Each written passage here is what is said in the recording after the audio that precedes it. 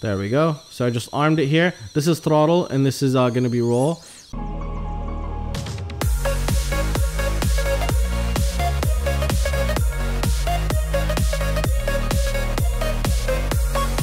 Alright, so before continuing on, a huge shout out to our sponsor PCBWAY for sponsoring our open hardware flight controller.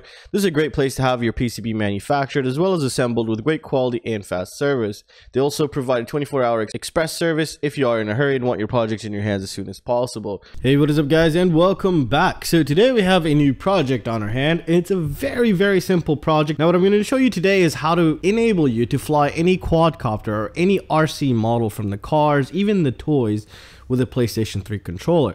Now you might say, what the hell is the use for that? Well, there might not be a lot of use for just the average user, but for example, someone who only has or is able to only use one hand, this is really great because what he can do is it'll also enable him to fly with one hand just like this. And you might say, how can he do that? Well, you can do throttle here, yaw here, and pitch here. Forget roll, he's going to be flying in angle mode with his goggles on, and that should do just fine. That should get him up in the air, and he can, if he's able to use one more finger, then he can put the yaw here and then put the roll here like we usually fly and keep the throttle up here.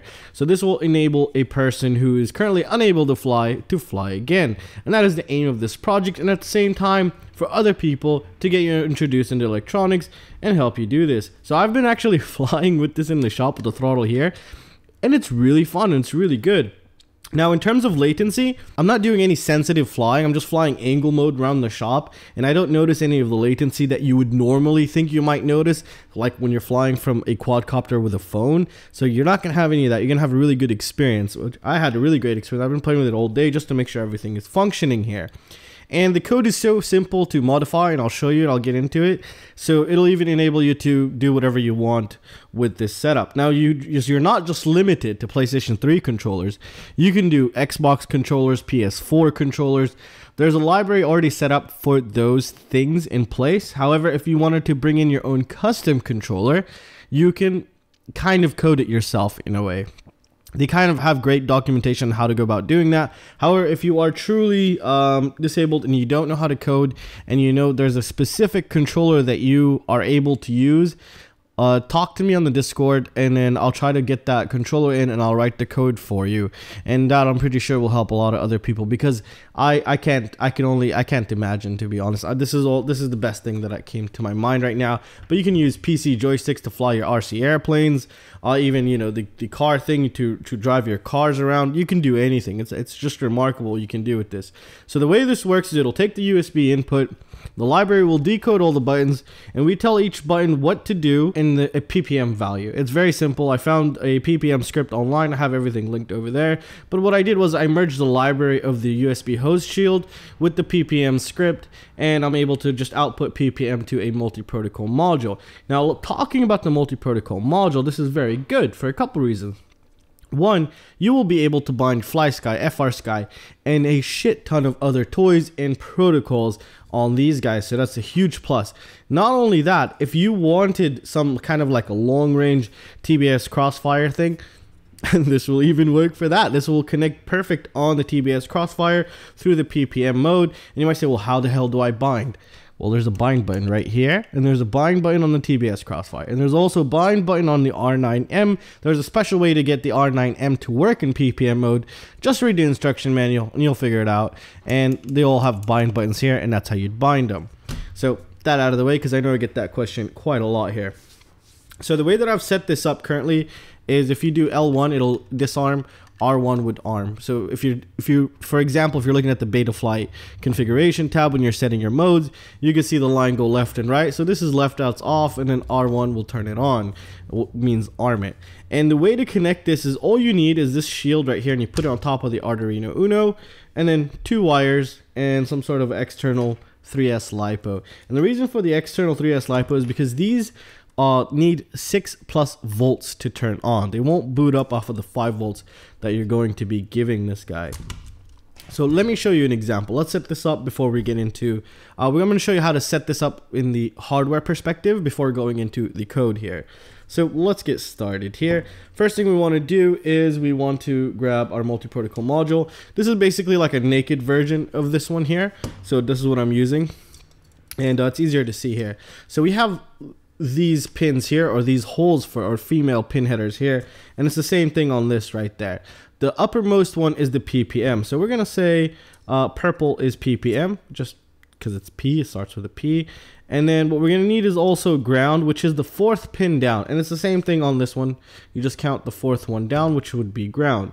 So these two wires are going to be connected to our Arduino host right here. So let's go ahead and set that up.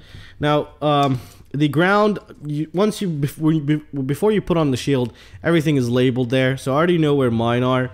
So I'm going to go ahead and put this on ground. There we go. And then pin number 3. So this starts from 0 here. 1, 2, and then 3. So that's all connected here. Very nice and simple. And now next step we need to do is to apply power to the multi-protocol module, R9M, TBS, Crossfire. It's all the same thing. Pin number 3 is VCC. As you can tell, I've soldered a red wire here, and that's going to be the positive. And again, pin number 4 was the grounds, because all grounds are going to be connected. So that's also soldered on pin number 4 here. And I just bring in my battery and I just apply power, and boom, we just apply power.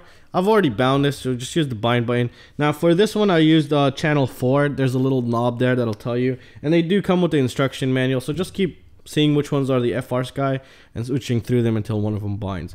Next step, we need to apply power here. This is after you run the code or put the code on it. So right now we just applied power to the Arduino. Next thing we want to do is just connect the controller. So I'm going to connect it. It works via Bluetooth also, but I don't have a Bluetooth USB dongle. So I'm just going to be doing it the old fashioned way and just connecting it via wire. Now when you connect it, nothing will boot up. So none of the LEDs will light up, but it's okay. Just remove it. You'll see it blinking. So we know it's on. All right. So now for some reason, it just tells me that it's working. I guess it's a weird bug in the library, but it doesn't matter. Now we just power up the quadcopter. Okay. It's already bound.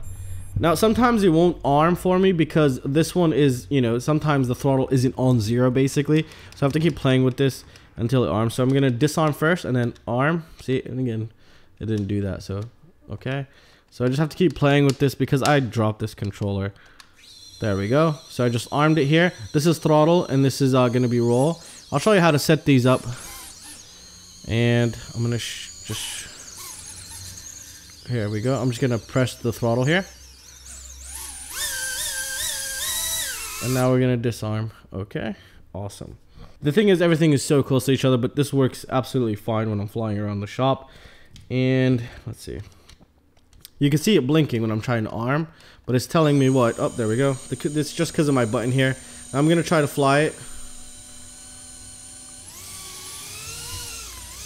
Can you see that? And that's disarm right here. All right, so everything is working. It's working really, really great, actually. So, and the latency, and again, the latency is absolutely phenomenal. You don't really notice the latency. I don't know if once you're hitting gates or using something bigger, you might notice some latency, but I think all it is just the PPM latency. Nothing more, nothing less. This is running pretty quickly with the USB host shield. So we're all running over SPI and then converting it to PPM, which shouldn't really take that much. That's all the code is really doing. So it's really nice, and everything is hardware based, so it's a lot faster than software. All right, so now I showed you how to connect this all up.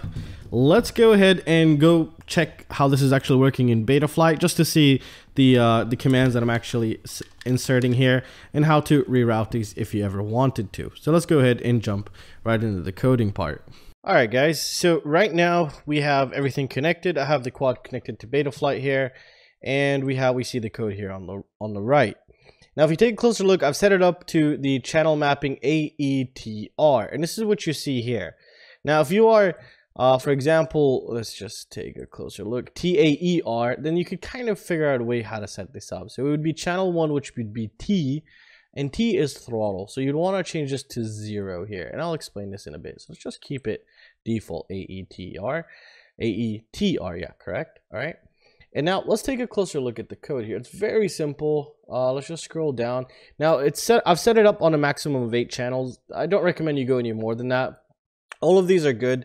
This is the output pin. It's pin number 3 on the Arduino. That's what we connected. So that's the output pin here. And just forget any of these stuff here. You're not going to need them.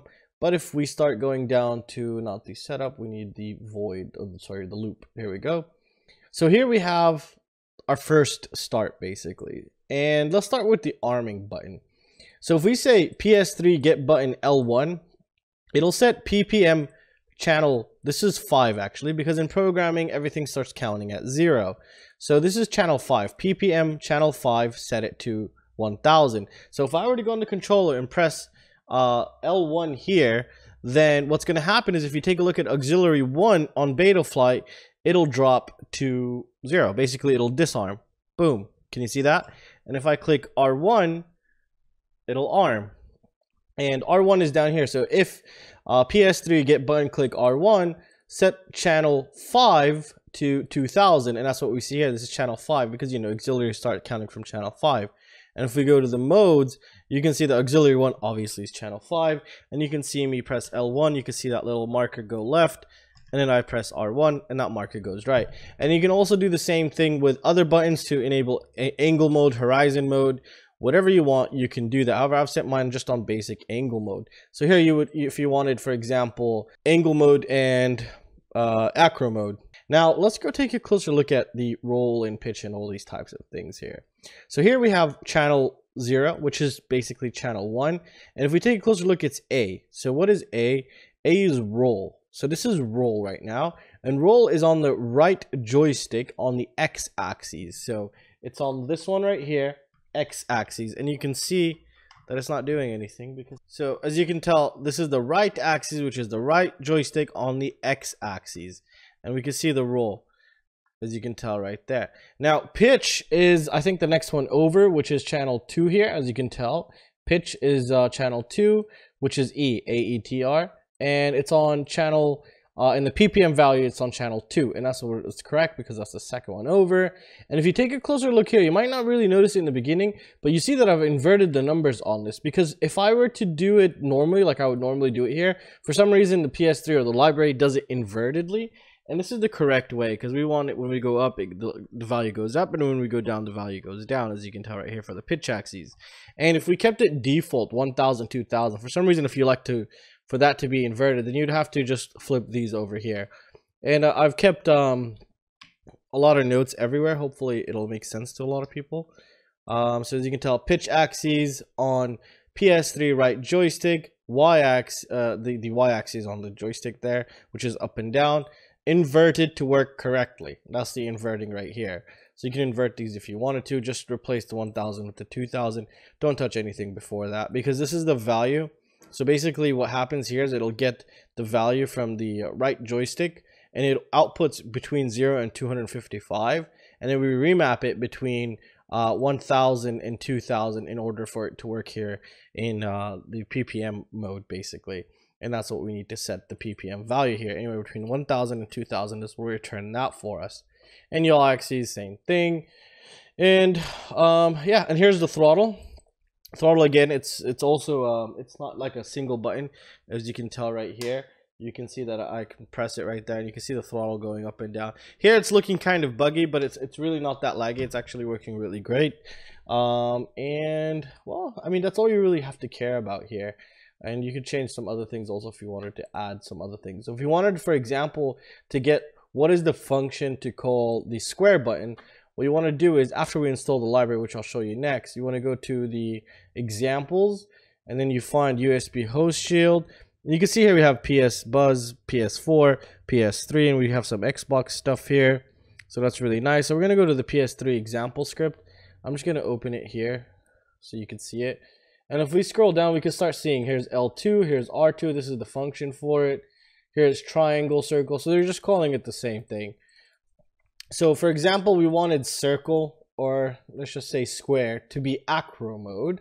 So what we want to do is we'll just grab this function here. Let's just go ahead and grab that. Okay, so now we took the square function, oh sorry, the square button. So we're going to say square, and we're going to add one of these, sorry, like this. And we're going to say what it'll do is we're going to make auxiliary 2 become the mode switch for us. So we're going to say PPM. So auxiliary 2 is what channel? That would be channel 6. So we will subtract one number, and that would be 5 here. And then that would equals, and we're going to say for squares for Hakcrc mode. So we're going to put 2000 here, and then we're going to save it in a bit. So square, and we're going to say, we're going to copy that. We're going to put the cross here. Cross is going to be for angle mode. So we're going to set this to 1000. And this will make sense right now for you. So square is Hakcrc, and then cross is going to be for angle mode. And the way to set this up is we're going to go to the modes and right here. So we said 2000, which is going to be square, is going to set that to 2000. So that will be Hakcrc mode. We'll just put it like that. And then when you press the X, it's going to drop this down to here. So it's going to be in angle mode. So I'm going to save this here, and I'm going to upload this here. And we can actually watch this in action, which is really nice. Alright, so now it's done uploading. Now if we go here and we were to press cross, we should get angle mode. Boom. Can you see that? Angle mode just turned on. And if we press the square, that's Hakcrc mode. See that? There we go. Now we can switch between the modes. So you can do a lot of things like this. Hopefully this will make sense. I'll also add the notes here for you.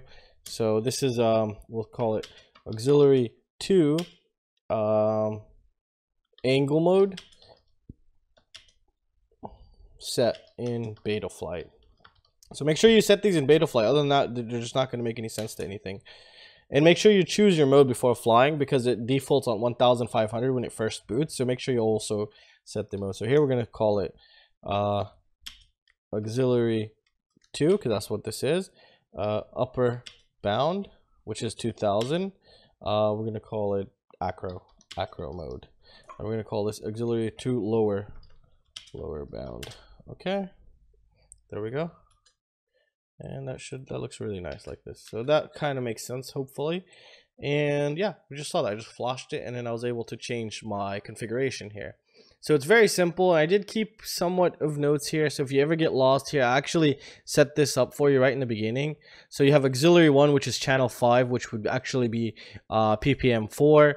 Channel 6 would be auxiliary 2. Obviously, we just set it right now. We're going to call it the modes, but I'm just going to leave it like that. So that would be PPM 5. Channel 7 would be auxiliary 3, which is PPM 6. And you see what I'm going with. You see how channel 1, which is A on the channel mapping, is actually 0 because it starts from 0 here.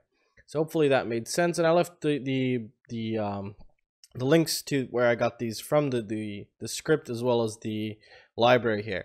Now I want to show you how to install the library, because that's a very important step to do. So what you want to do is you want to go to this link here. Alright, so to download the library, I just edited the file. When you first open the PS3 PPM file that I'll have on my GitHub, you'll see download library first. You want to click this. It'll download a zip file. Make sure you know where you saved it. And then what you're going to want to do is you're going to go to sketch, and then you're going to go to include library and add zip library. And once you do that, then you just go ahead and look for where you downloaded it. For example, it's going to be in the download section, and make sure you know where you downloaded it, so you can just choose that, and then it'll install it, and that's all you got to do. There's nothing else that needs to be done here. And flashing, you should be able to figure this out. You know, here we go boards, Arduino Uno, COM port, choose the correct COM port. If your quadcopter is connected, it might screw you over. I know my quad's on 15, so here it's really nice. It tells me it's the Arduino Uno, and then you just flash this guy, and you're good to go. So basically, after you flash him, you go and set up the beta flight like you would normally do with any other controller. And that's all it is. It's really that simple. There's nothing to it. If you don't know how to download the library and install it via zip file, there's a bunch of videos online, but it's really straightforward. Download this, sketch, include library, add zip library, and you're good to go, and you've just downloaded that. And then once that's downloaded, then you can flash this to your Arduino Uno and then modify these as you please. And again, if you wanted to add a special command, you know, if you don't know what, if you wanted the start button to do something, all you got to do is go to file after you've installed the library, go to examples, and then yours is going to look different, like a different type of list here, but just look through your whole list until you find USB host Sheild, and then PS3, and then that will bring us that that little script thingy This is like a little example script here, and you can pick whatever, you know, thing you want. The up button on the D-pad, turn on the LED, whatever. You can do anything you want here. I don't recommend playing with the LEDs because I think there's some little bug which it kept screwing everything up for me. So keep that in mind also. And I've also added somewhat of a failsafe, if you might say, down here, which is if the PlayStation 3 controller gets disconnected, then it'll automatically disarm. However, the failsafes are still going to work at the same way they are that you've set up in your Betaflight. So if the connection is lost, that's handled through the receiver inside and Betaflight also. So keep that in mind as well. And well, that's really it. It's really that simple, guys. I really hope you guys enjoyed it. I'll have a link to everything down below. Make sure you choose the things from the list down below so you don't run into any issues or have to buy something all over again. So, and well, that's it, guys. I really hope you guys enjoyed the video, and I'll see you in the next one. Peace out, guys.